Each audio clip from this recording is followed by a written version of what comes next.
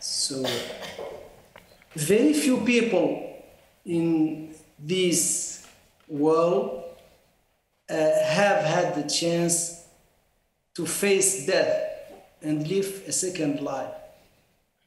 I am one of those. So, and I tell you why. I remember vividly this day. It was July 21st, 2002. And I was taken like out of a grave from my Jordanian cell. Jordan was my first black site. And I spent 8 months. And I cannot describe to you like how much pain and suffering I experienced. Most of the pain was emanating from two facts. The fact that my own people, were used to visit harm and pain upon me. The second thing, like hearing the other people being tortured, because those were sessions where I was forced, taken out to listen to people being tortured. That was much worse than when they beat me. They did not beat me a lot. As a matter of fact, I remember only 2 times when they assaulted me physically.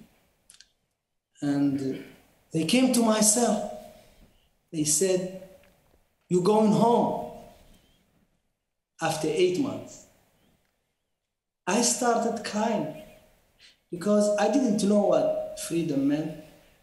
I hated my face. I didn't want to see my face. And I was not allowed to see my face. I don't know why, but in black side, you are not allowed to see your face in a mirror. And this was good because I didn't want to see my face.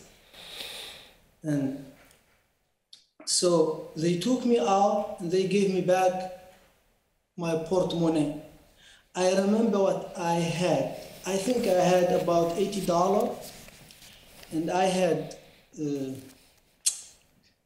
German Führerschein driver license. I had Canadian driver license, and they had my passport outside the portemonnaie, and I had some change, Mauritanian change. They gave me that, and they said you should sign that you got your things back. And I was like thinking, okay, and if you don't give them to me, you think I'm going not to sign? But I said that in my head. I didn't tell them anything because I was very scared. I was shaking like this, signing. And I saw the date. The date was 21st of July. But in my head, the date was 31st of July. I don't know how I lost 10 days. I lost the count because I didn't know a lot of the time when it was night or day. And I really don't know why I lost it because I kept like counting every single day. So they put me in that truck, blindfolded, earmuffed, and they took me to the airport. I remember they put the music. I remember the artist, Abdul Halim Hafez, my favorite, one of my favorite, from Egypt. And then I was enjoying the music because they put it to dumb down the noises so that I couldn't hear their calls, and operation. But it was okay. I'd rather hear Abdul Halim Hafez than hear some spook. So, and I stayed there. I wanted so bad to use the bathroom, so bad. But I kept it. And I would keep it for 7 more hours. It was so painful. And then people started to touch me everywhere. Then they cut my clothes and they stripped me naked. They put baby's diaper around. And then one of them like removed the blindfold to see my eyes. He was some kind of doctor, and I saw his arms. It was blonde hair. I had my suspicion, but now it was confirmed. I wasn't going home. This was a ruse. I was being again kidnapped to another place. And it occurred to me that I'm going to be taken to an American prison and I will die, sentenced to death, or just put there until I die. And I knew from the documentaries I saw during my time in Europe, in Germany, I wasn't far from the Netherlands. Venlo was only 40 kilometers away from me. And I remember like those horrible like treatment of prisoners. Those are American prisoners now. And I was really in a bad position. I did not speak English, numero uno. And two, I was Arab. They perceived me as Arab, whatever that means. That bad. I was African. Bad, very bad. I was Muslim. Very bad. So I had no chance. And then I knew that was the end of life. And I started to regret stuff. I tell you what I did not regret.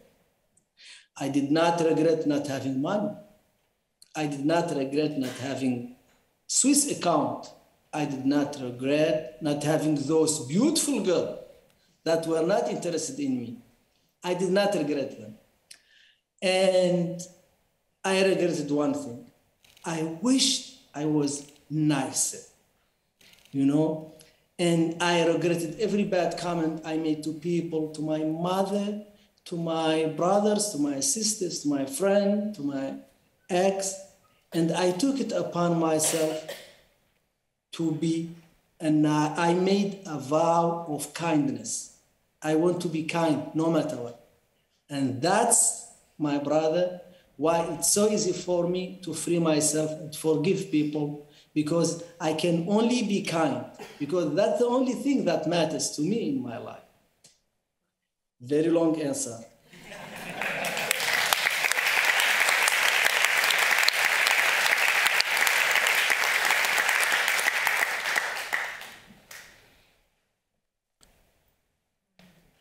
No, I mean a long answer, but not. I mean not at all long. I mean a very difficult answer, because I think if I tried for we've been in contact for more than half a year, and I read your book and I tried to imagine, you know, I would be so full of anger.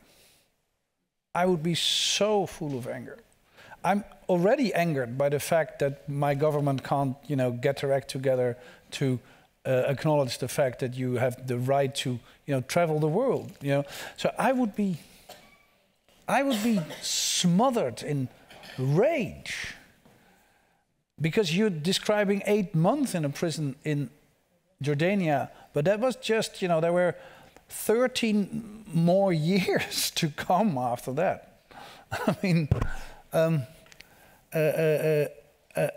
It's difficult for me to understand. I mean, if I look at my own psychological makeup. I absolutely understand your point of view, but I could challenge this question and put it in a different way. Mm-hmm. What matters to you? Does it matter to you to see Richard Zuli and Mr. X suffer in their life? Or does it matter to you to live in peace in your heart? I do remember vividly the day that I was kidnapped from my house. I was only with my mother. In Mauritania, yeah.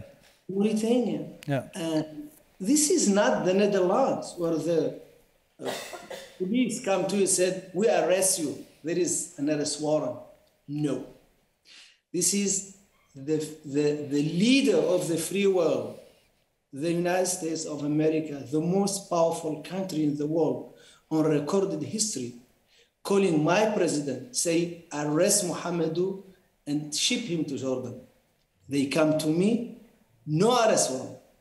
I remember my mother praying frantically with her prayer beads, and I watched her from the rearview mirror until she disappeared. I never saw her again.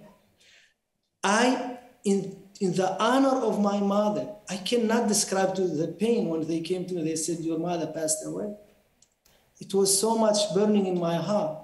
I had to stand up and recite the Quran for about 10 hours because I want to punish my body so I could rest. I could like make up for the fire, burning fire. And in honor of her memory, I have to forgive those people who hurt me and hurt her. Because this is really peace. Because when I forgive, I go back and laugh and long, you know. And I do nothing because I have a vow of doing nothing too.